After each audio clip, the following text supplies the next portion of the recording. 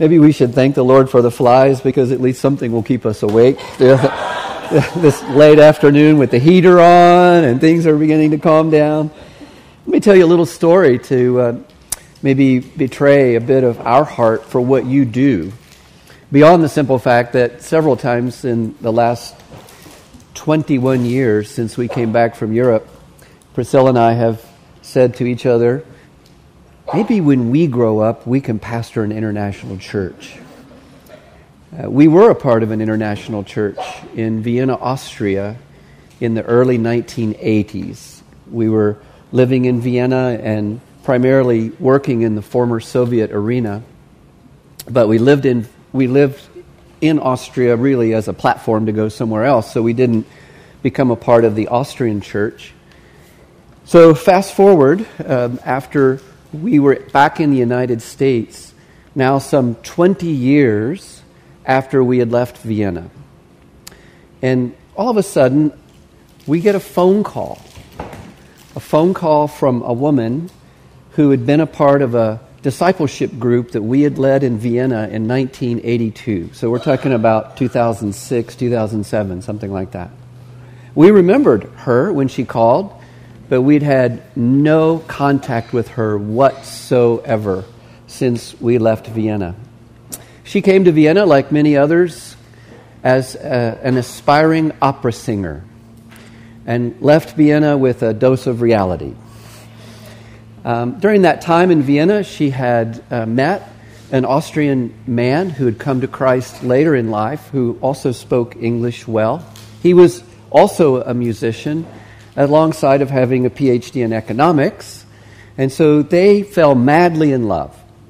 We were leading the group of young adults in that international church at that time, and so even as a young married couple ourselves, I think we'd only been married 2-3 years at the time, we got involved in conversations with them about marriage, and not only was this going to be a multicultural marriage, not only would it be a bilingual marriage, it would be also a biracial marriage.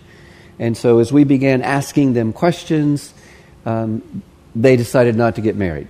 So our first attempt at premarital counseling was not successful if getting married is the goal of premarital counseling. So we continued to stay involved in her life, and then our paths separated. She came back to the United States. We stayed on in Europe for another 10, 12 years. Then we came back to the United States, and as I said, we had no contact with her at all. Not because of anything other than just going our separate ways. And then this phone call comes. And she tells us that basically God had laid on her heart to get in touch with people who had impacted her in her spiritual life for the sake of the gospel.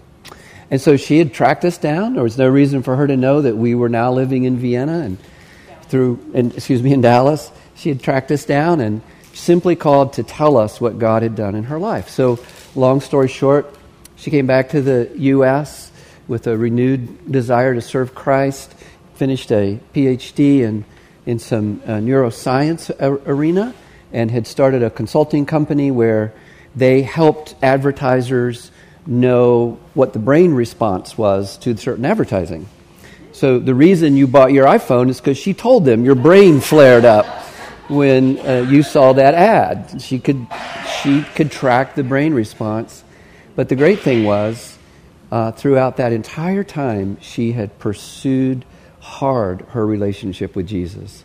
So I tell you that story just simply to say there are conversations you're having right now that you may not see the fruit of at all, or you may never hear, or you may get that phone call 20 years from now or 25 years from now.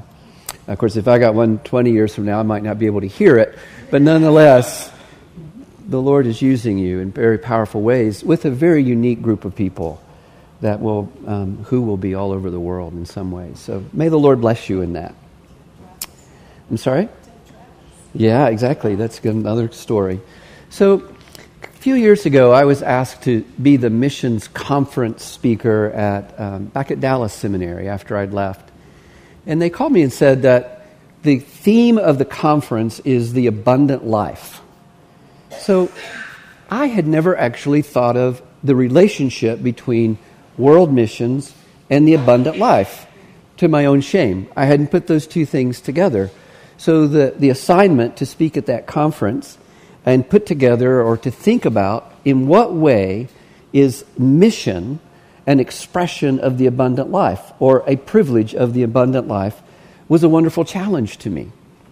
So I began to do some reading and thinking about the abundant life. You know the passage, John chapter 10, starting in verse 7.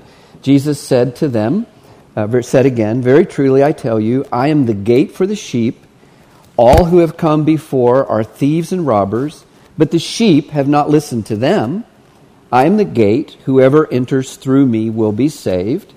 They will come in and go out and find pasture. The thief comes only to steal and kill and destroy." And then this strong contrast. "I have come that they may have life and have it abundantly," or as the NIV translates it, have it to the full. The New King James says it, have it more abundantly. If you look at some other translations, the Message says, "I've come so that they can have real and eternal life, more and better life than they ever dreamed of." And the New Living Translation says, "My purpose is to give them a rich and satisfying life." So I think without really being aware of my own theology around this idea, I had developed, as many people have, some idea that there is life in Christ and then there's abundant life. And that somehow there is something more that is ours than the eternal life that Christ has given us. This has been a very real part of Christian thinking and writing. We hear people talk about the victorious life, or some people will talk about a spirit-filled life that goes beyond what is theirs in Christ, a deeper life. I've heard that phrase as well.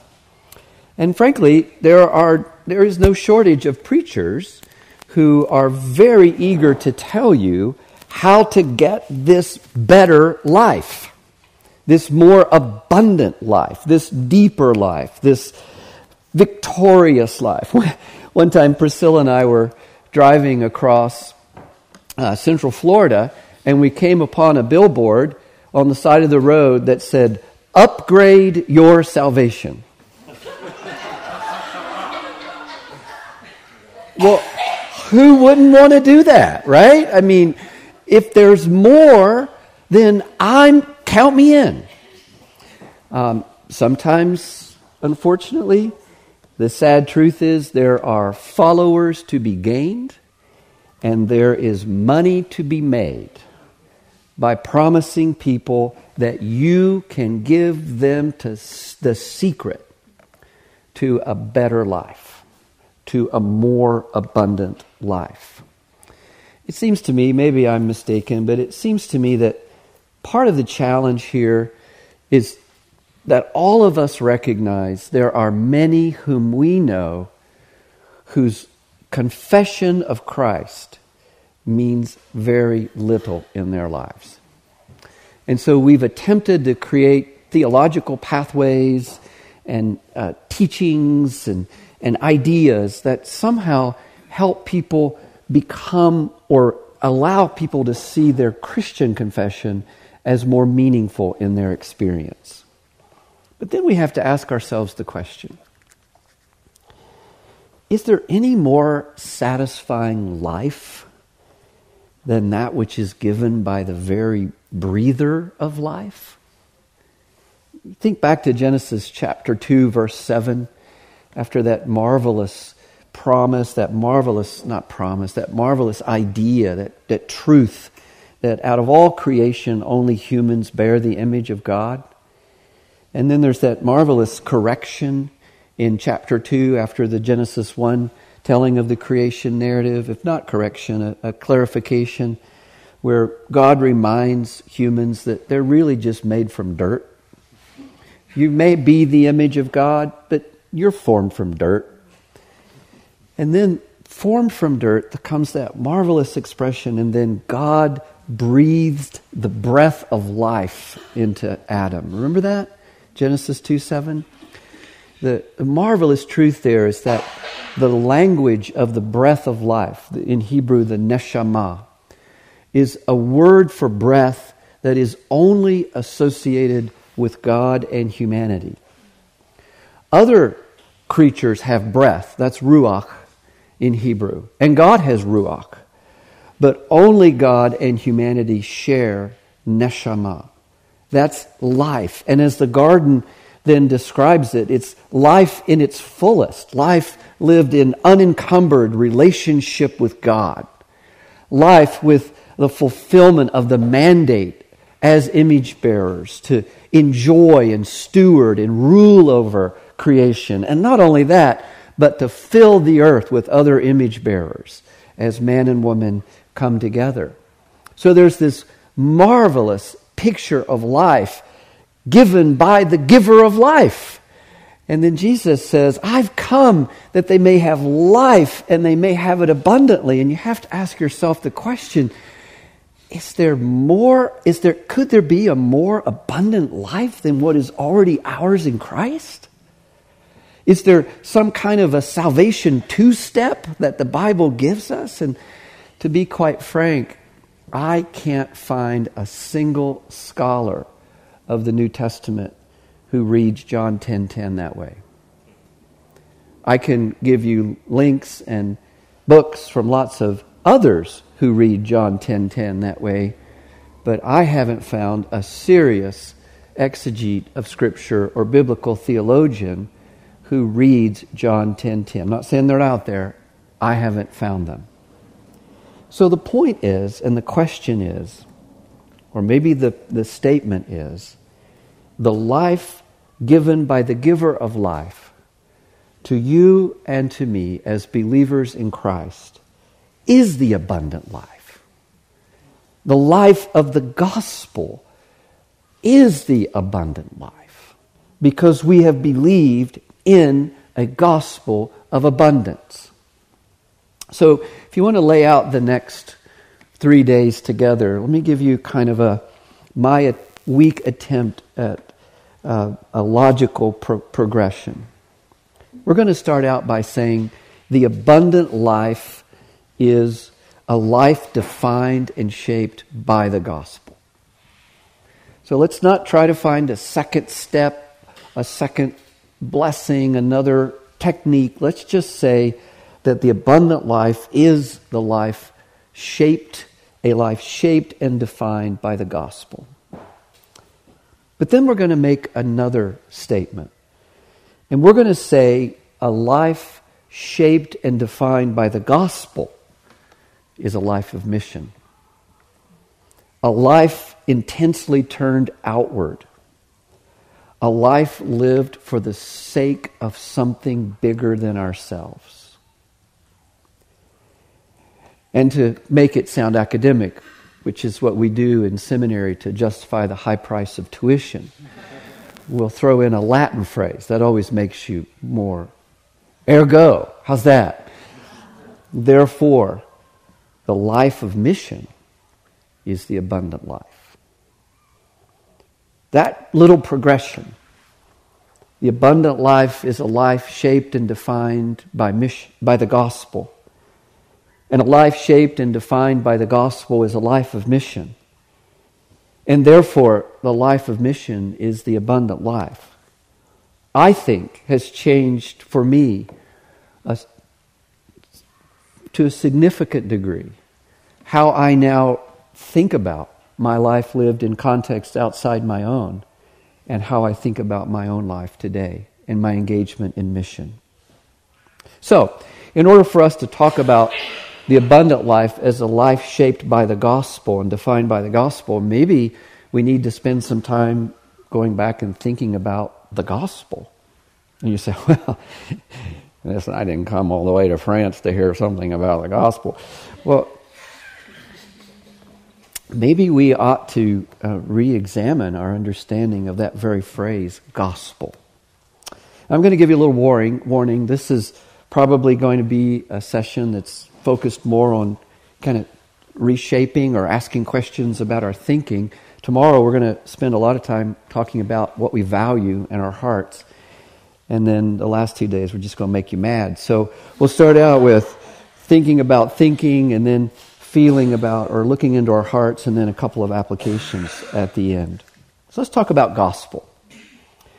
If you were here yesterday, you would remember that the idea or the language of gospel begins to emerge, or the terminology for gospel, I should say, begins to emerge for us in the Old Testament. There are some verbs that talk about proclamation or that talk about declaration in the context of a marvelous victory or the announcement of something significant that has occurred. We looked at Psalm 96 and verse 2, where a word that's translated into English, proclaim, the Hebrew word, when it's translated into Greek, is the same word that's used in the New Testament for the word gospel. So the word gospel is literally good news. You've heard that before. And it was used outside of the New Testament to describe or to make known some great accomplishment or some significant event that was important for the population. So it could have been the birth of an heir of a monarch, or it more likely than not often occurred around a military victory.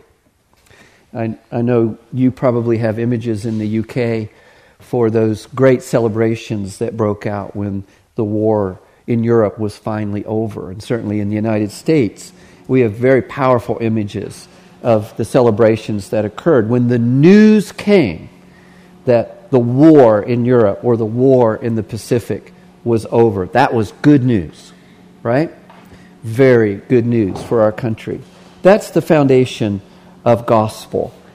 Now, the idea, interestingly enough, has emerged in North American Christianity anyway, that the New Testament uses the word gospel in two distinct ways.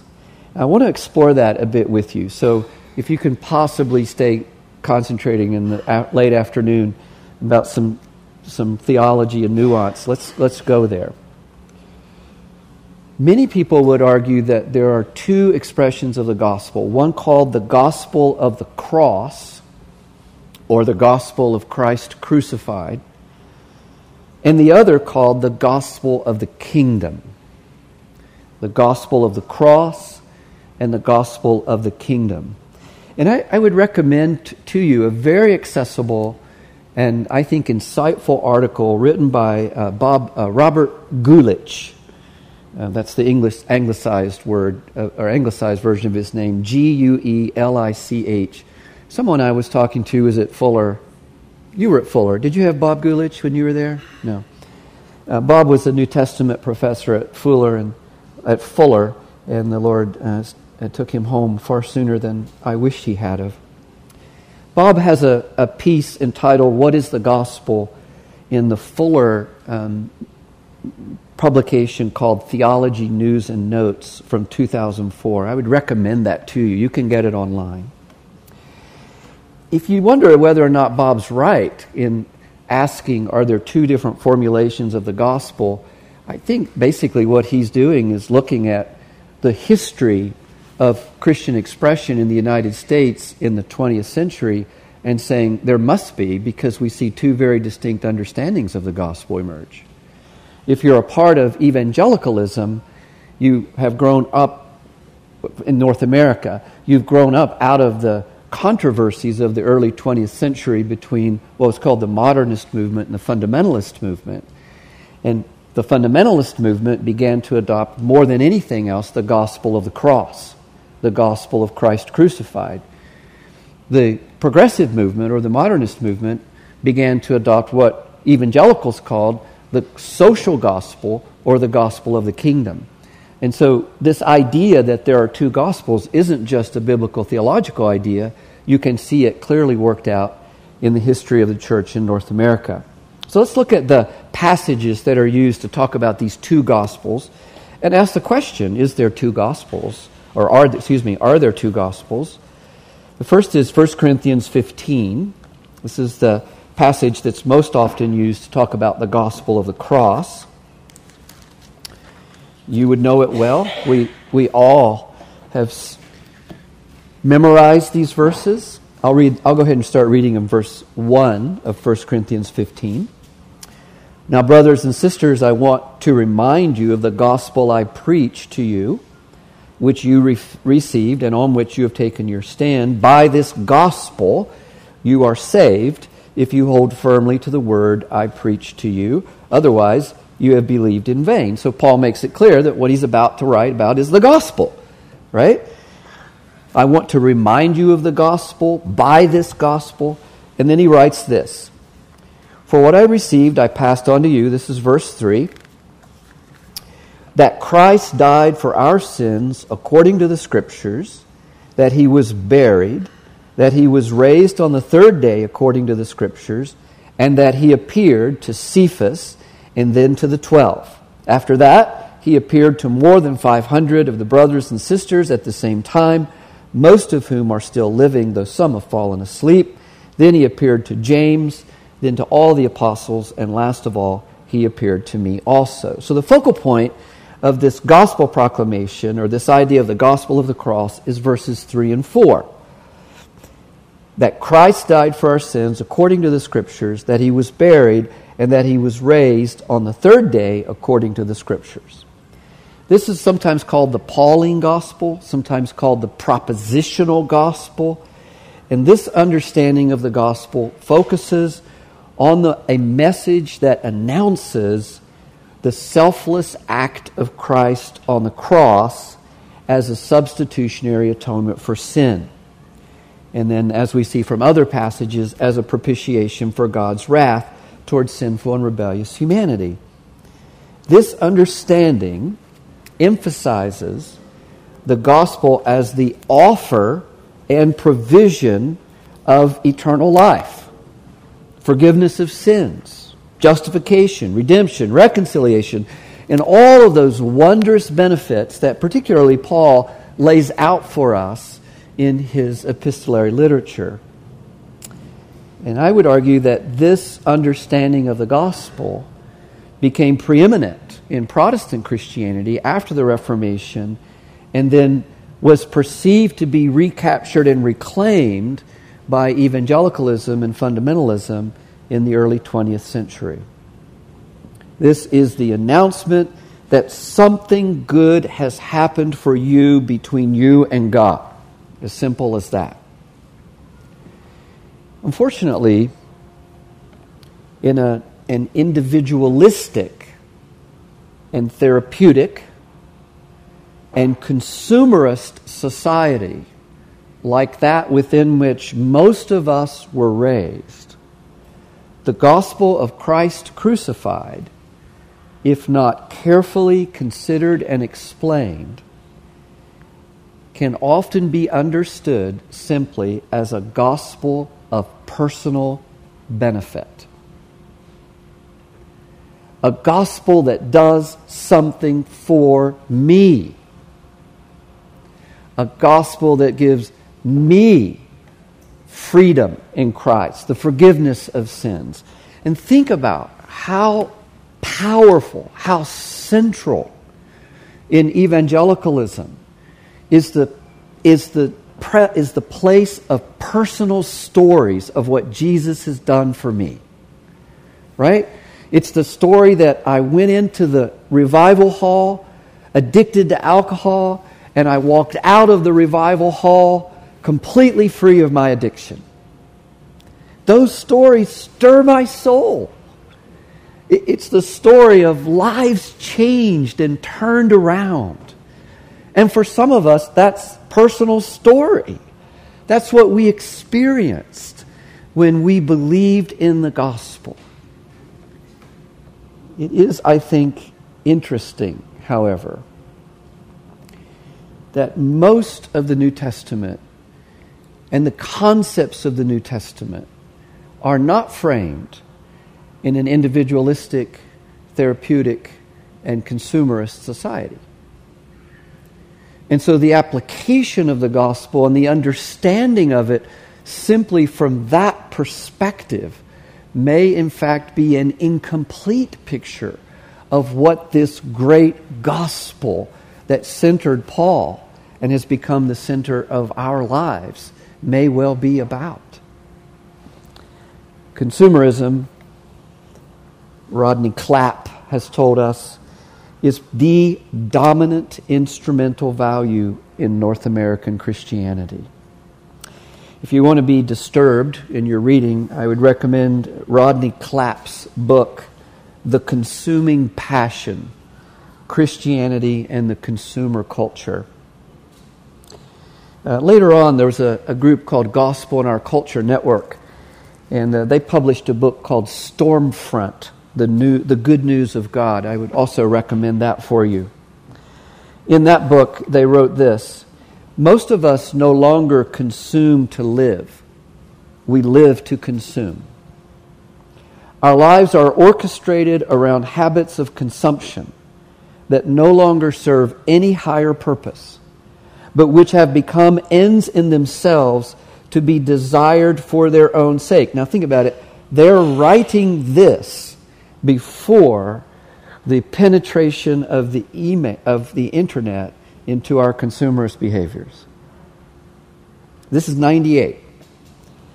They write, these habits in turn transform our relationships with other people, as friendships, even marriages, are entertained around the question of meeting our personal needs. Ouch. Ouch.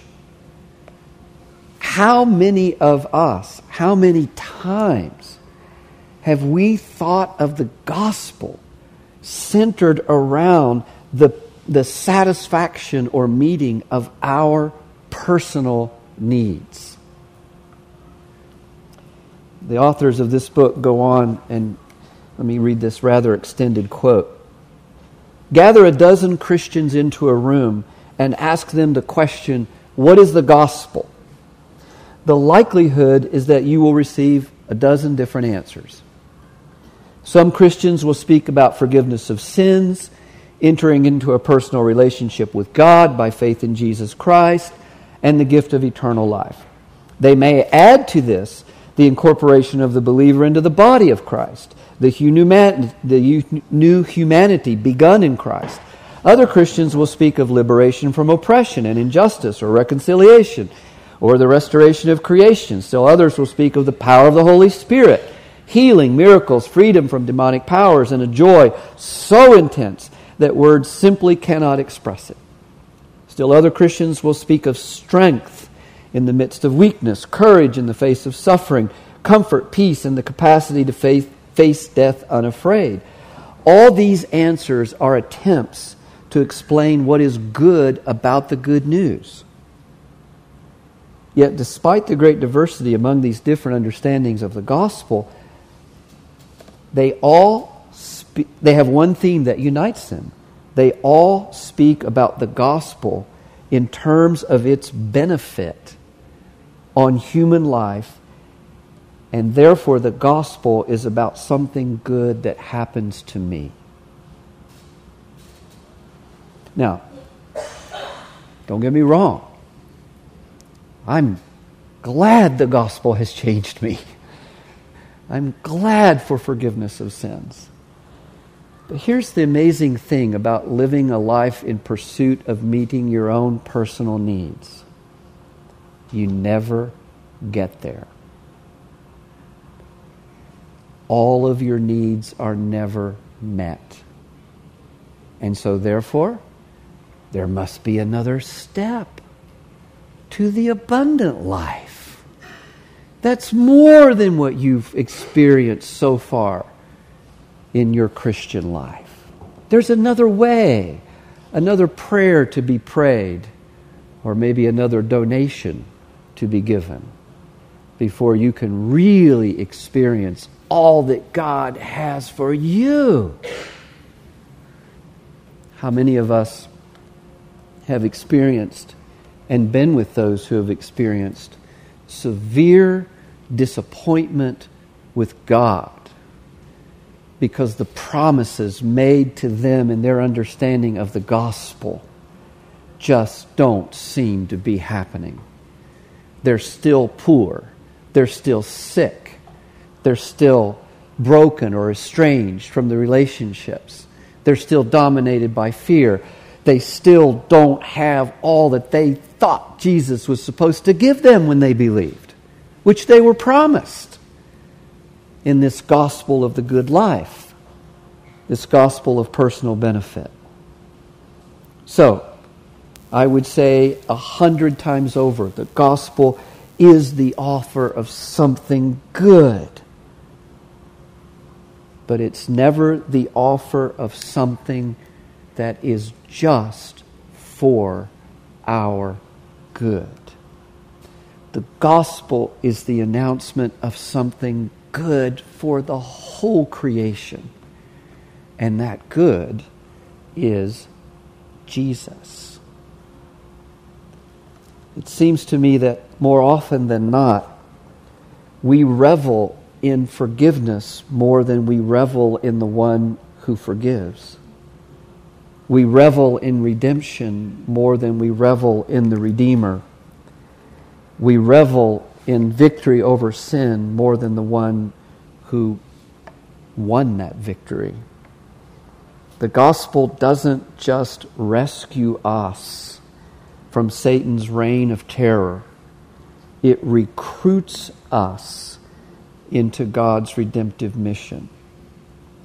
It gives us a place in what's good for all creation through our faith in Christ. In Christ, not only do we hear the good news, but in almost every regard we become the good news. A tactile, audible, visible expression of life given by the giver of life. Life in relationship with God. That probably is then the best way to think about the other use of the term gospel, which I'd like for us to consider. So go to Mark chapter 1 with me. Mark chapter 1.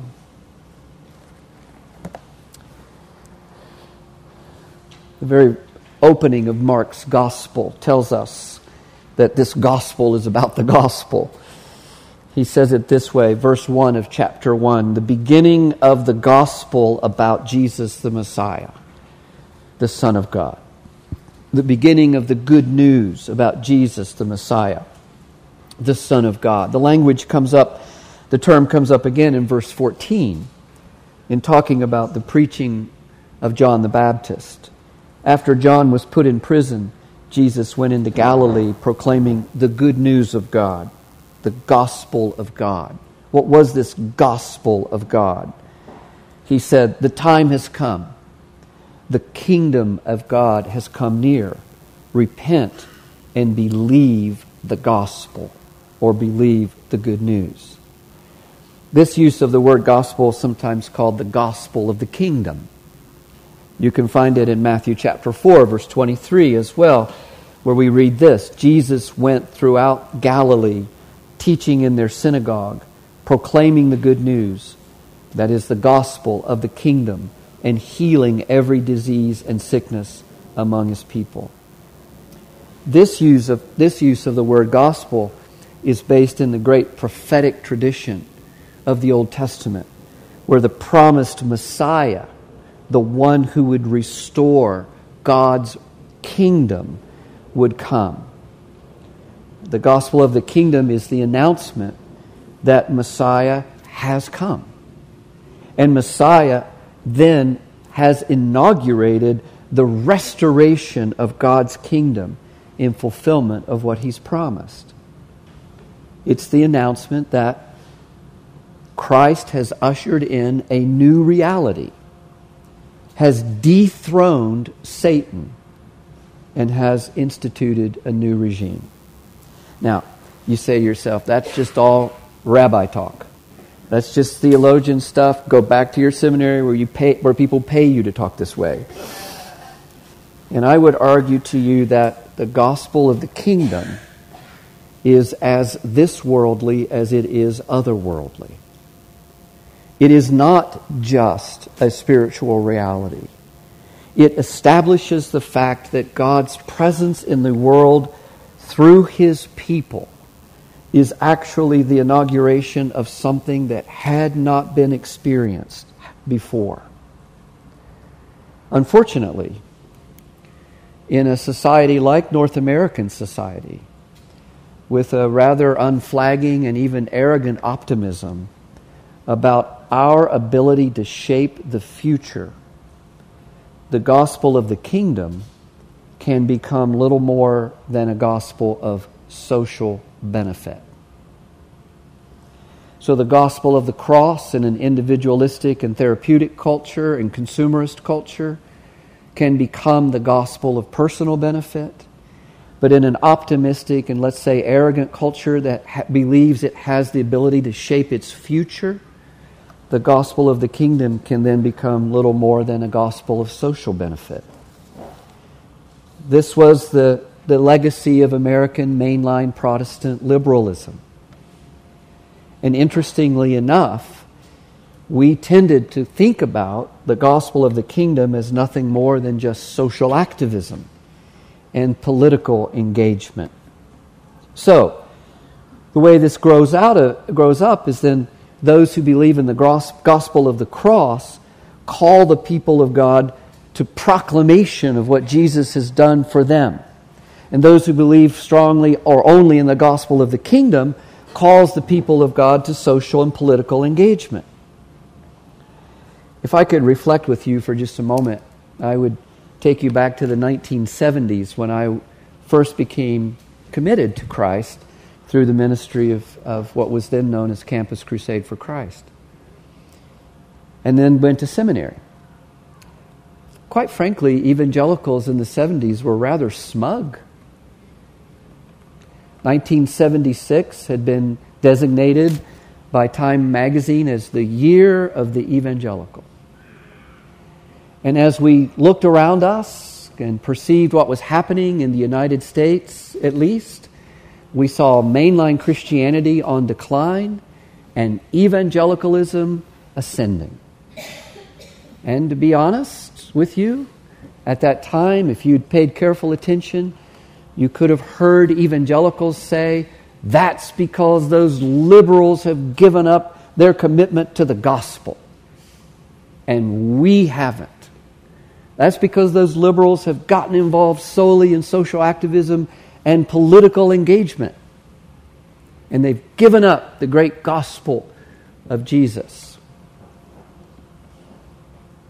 Okay. Now fast forward, let's say, to 2016. 40 years later, tremendous amount of questioning among evangelicals today. A keen awareness that evangelicals are being marginalized and sidelined in American culture. And you ask yourself the question,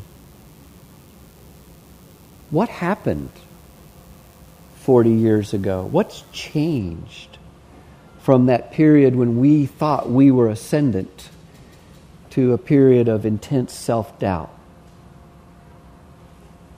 Back in the 70s, we were saying liberal churches are declining because they're heavily engaged in politics. I miss the 80s. We lived in Europe for the 80s. Many of my friends have said if you had to miss a decade, that was a good one. But during the 80s, we saw evangelicalism become very closely aligned with partisan political engagement. Partisan political engagement that, in almost every regard, alienated us from major portions of the population and, quite frankly, made Jesus reprehensible in the eyes of many. Does that mean that the gospel has nothing to say about the way society organizes itself and the way power is used?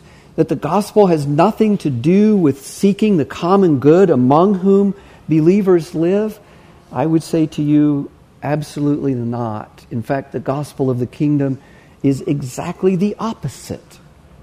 The gospel of the kingdom says that something new has happened on the earth. That all of the earth's kingdoms have been dethroned, and that the kingdom of God is ascendant. The problem hasn't been that we were engaged in the social fabric of North America. It's the fact that we engaged in a way that utilized the values of this world rather than the values of the kingdom. Now, I'd be the first to tell you that as I began to interact with students in North America, and I kept hearing language of social engagement and justice, I got nervous because I was a child of the 70s where we had the real gospel, the gospel of forgiveness of sins.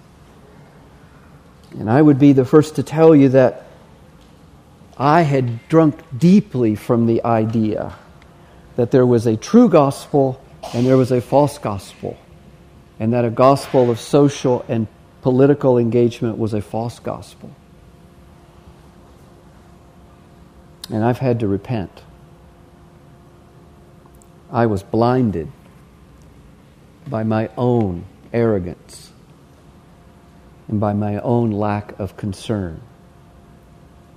What I see today in students is a deep awareness of and willingness to pursue the gospel of the kingdom as they engage in issues of justice and oppression and compassion. I see this as a fantastic correction to the evangelicalism that I knew and grew up in. A filling out of our understanding of gospel. Doesn't mean it's without its problems. Many of you know Ron Sider. You know that name? When he wrote Rich Christians in an Age of Hunger, it was so easy for me to set that book aside because he didn't come with the right evangelical credentials. Yet Ron has been a consistent and a persistent voice for evangelicals to be engaged in justice. In 2011, he wrote a series of letters to what he called this generation. And in those letters, he posed 4 questions to them. The first was this: do you care as much about inviting non-Christians to embrace Christ as Savior and Lord as you do about social justice? Ron was known as the father of, for many regards, the movement of social justice.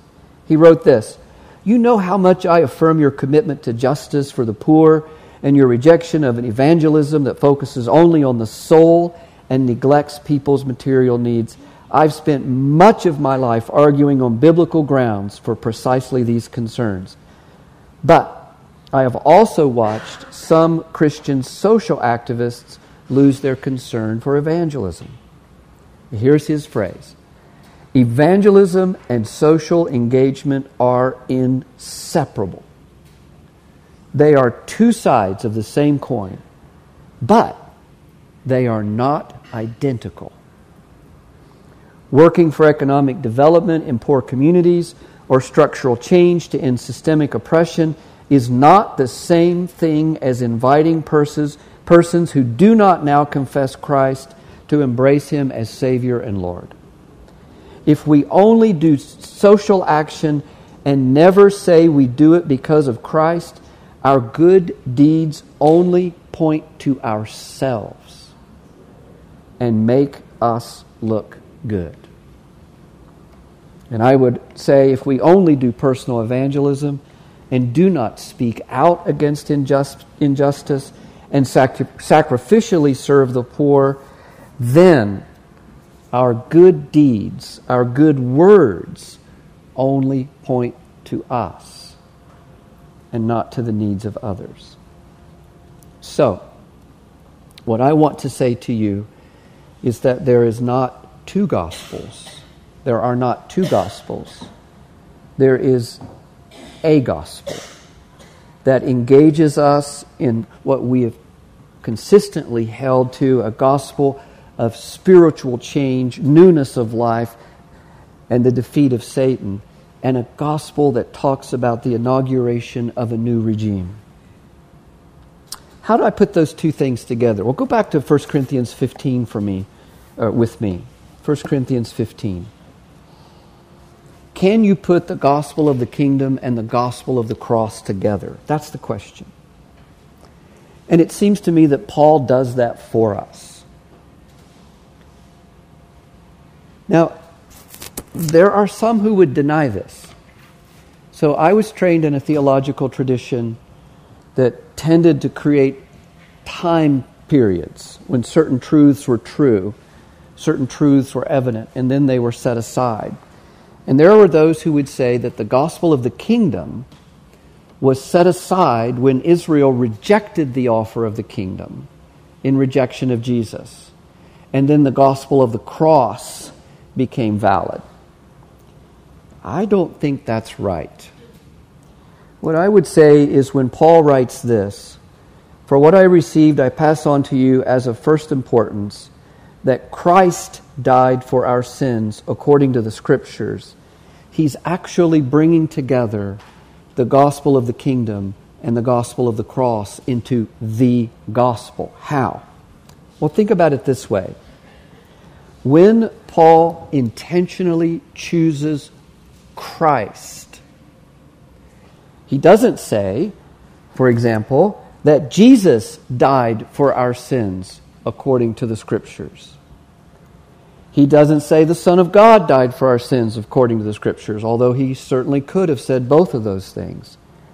When Paul intentionally chooses the language of Christ, he is intentionally choosing a messianic title that itself declares the inauguration of the kingdom.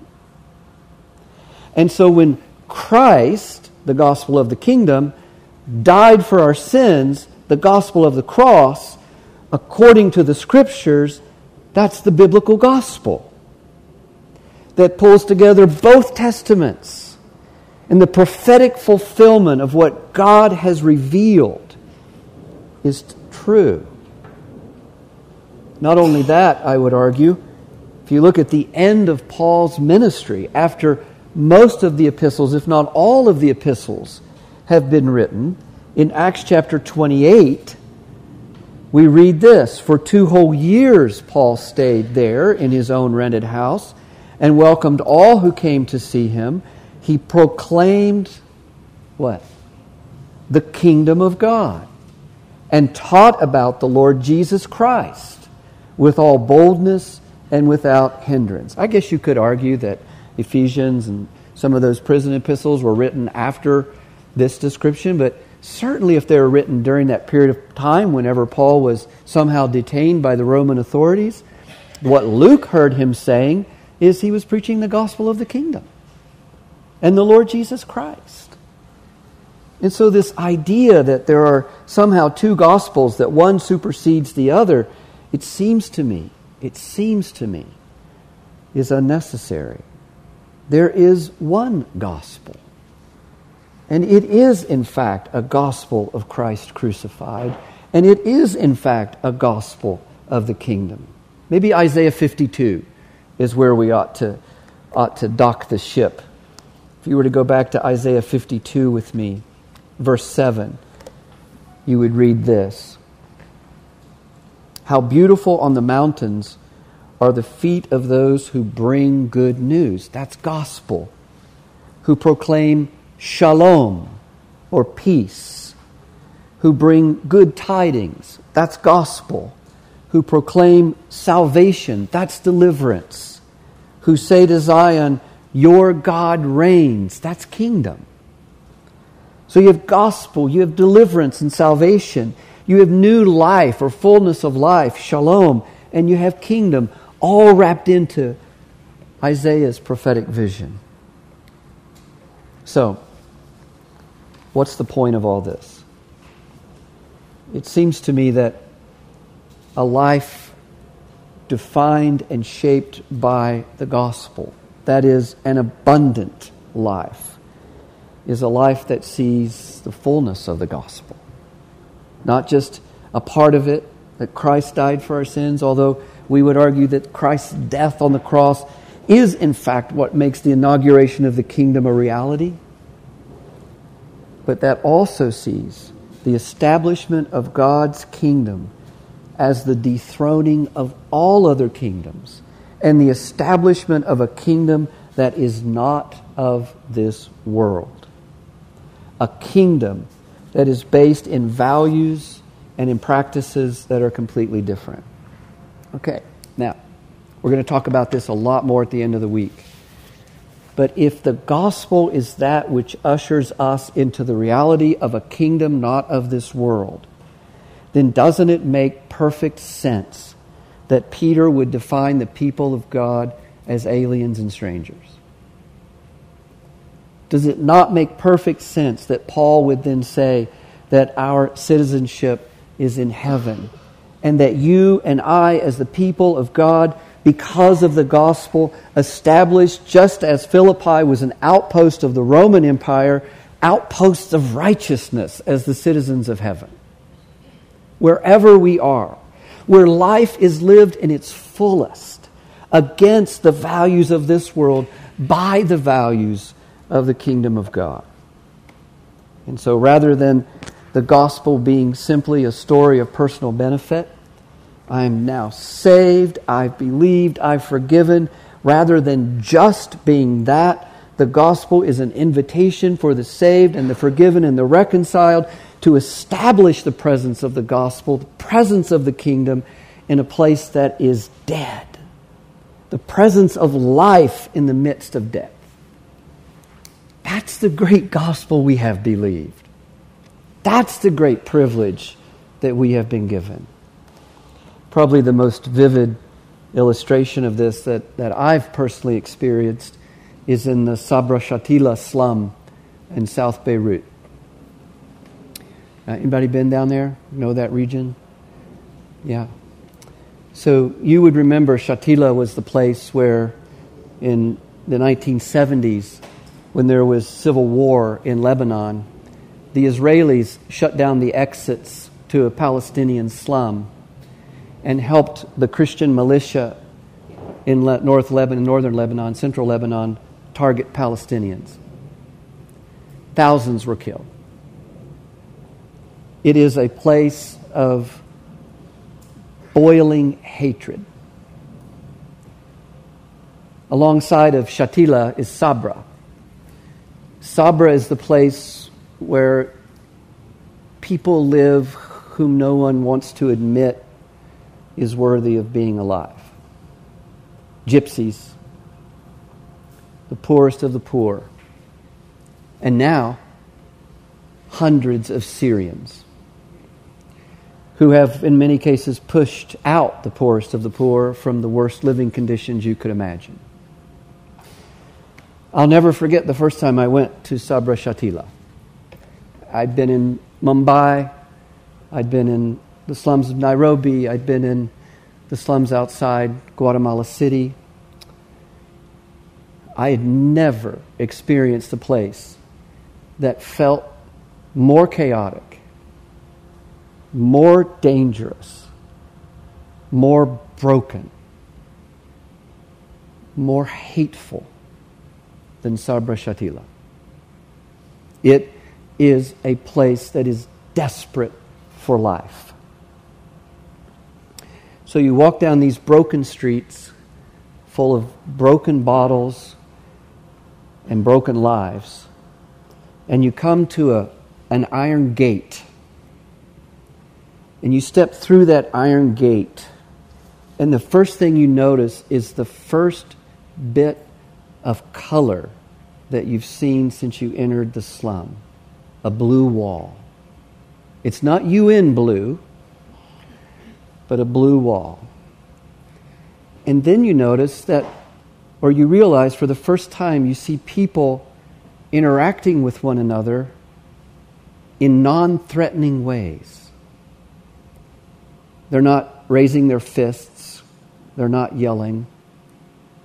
And then you realize that for the first time since you stepped foot in the slum, you actually see people laugh. And then you realize that you see people there with intense needs who have hope. You haven't seen any color. You haven't seen anybody relating to another with any sense of civility. You certainly haven't heard laughter. And you definitely haven't seen hope on your way to that little iron gate. In that courtyard, what you find is a group of believing women, Christians, confessors of Jesus, who, against all odds and the opposition of the Lebanese government and the local mob and some of the Islamic extremists, have created a medical clinic where people find healing and hope and life in a place of death. Perhaps if you have time, you could walk a quarter of a mile down those broken streets again and walk into the courtyard of a school where for the first time you see children who are clothed, who have shoes, children who look clean, children who are engaged in play, laughing, not fighting. Oh, you may see one with a scar on his face or a broken bone from what happens in the community. But in that place, you realize there are a group of Christian women teaching boys and girls who've never been in a school how to sit in a chair, how to hold a pencil, how to have a conversation with someone and not get into a fist fight. What are they teaching them? Life. Life. Abundant life.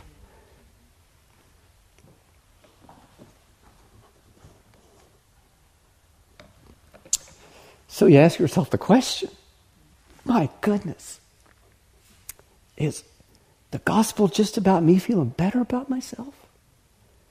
Is it just about me knowing that I'm forgiven, or just about me believing that somehow I'm overcome something? Or is it the privilege to dive into life for those who are dead, to create life in the midst of death? The gospel of the kingdom fills out our opportunity to only see the gospel of the cross as something selfish and turns us into the people of God's mission. Now, I would say to you that I didn't begin to think this way until I was well into my 50s. I'm ashamed of that, embarrassed by that, convicted by that.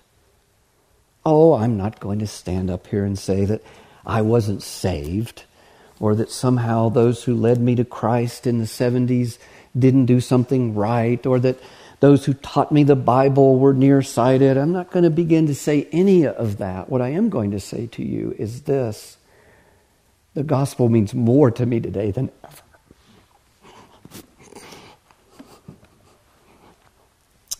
Because it's now my life as the source of life, as Christ lives in me. That's way more powerful than any hearing of the gospel that I had heard before. So, is the way of the gospel a way of abundant life? Of course it is. And is it the way of mission? Indeed it is. So, today was the gospel of abundance. Tomorrow I want to talk about Jesus. Pretty good idea? And what I want to talk about is the Jesus of abundance. I'm going to ask you a question. Is Jesus enough? Before you say yes, at least spend some time thinking about it with me tomorrow, okay? So let's pray together. Thank you, Lord, for these moments, for this opportunity to think, for this opportunity to be challenged, for this opportunity to be encouraged, with what you have done on our behalf. So we want to say that the gospel is first about you, Lord. First about what you have done. And secondly, about the privilege of becoming a part of that. Save us from simply believing in a gospel of personal benefit or a gospel of social benefit, and give us life, life abundant, so that we can become life for those who are dead. Amen.